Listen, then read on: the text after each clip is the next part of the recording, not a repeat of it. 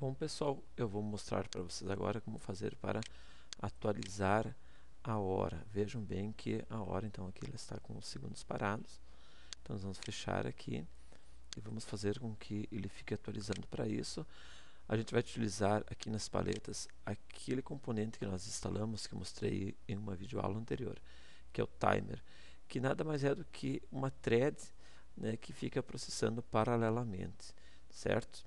Então, vamos colocar essa threadzinha aqui, esse timer aqui. Apenas uma explicação, pessoal, vai ter uma videoaula em que eu vou explicar bem o funcionamento das threads, tá ok? Então o que nós vamos fazer, pessoal? Aqui ó, nós vamos olhar para o código-fonte e vejam que quando o sistema inicializa, ele atualiza. Estão vendo aqui? Então ele executa o lê hora e mostra a hora, tá ok?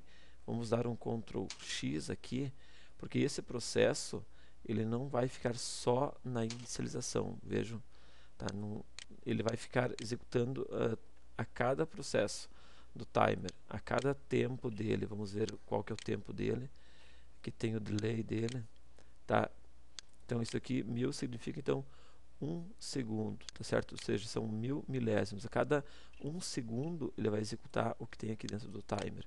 Então vamos executar ele, botão direito, evento, timer, on timer. Ou seja, a cada 1 segundo ele vai fazer o que eu colocar aqui dentro.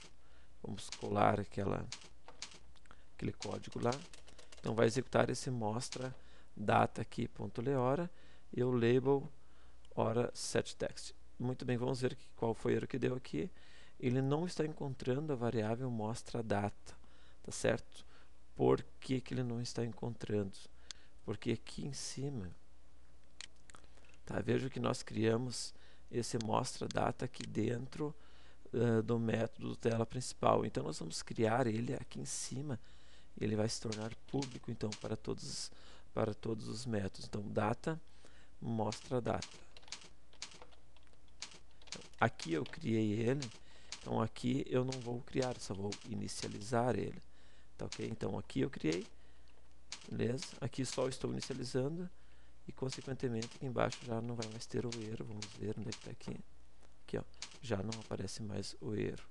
Vamos executar esse procedimento aqui, essa nossa aplicação. Vocês vão ver que ainda não está atualizando a hora, certo? Opa, nem apareceu a hora, deixa eu ver o que aconteceu. Vamos fechar aqui. Vejam, pessoal, que nós tiramos aqui da inicialização dos componentes.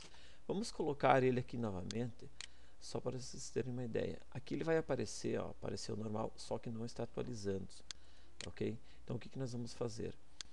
Nós temos que dizer para ele startar esse timer. Então nosso componente chama-se timer 1, né? E vamos dar um start, ou seja, para ele iniciar esse processo, tá? Start. Vamos executar agora isso aqui. Tá? Veja que ele está processando aqui, está atualizando. Agora você até poderia tirar isso aqui. Vamos tirar. Vamos executar novamente.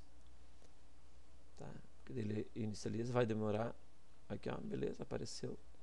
Então é isso aí, pessoal. Então vocês já aprenderam a inserir a hora usando o componente timer, tá? E inicializando. Lembrando que eu vou dar em uma outra videoaula muitos conhecimentos com relação ao uso de threads. Tá ok, pessoal? Valeu, até!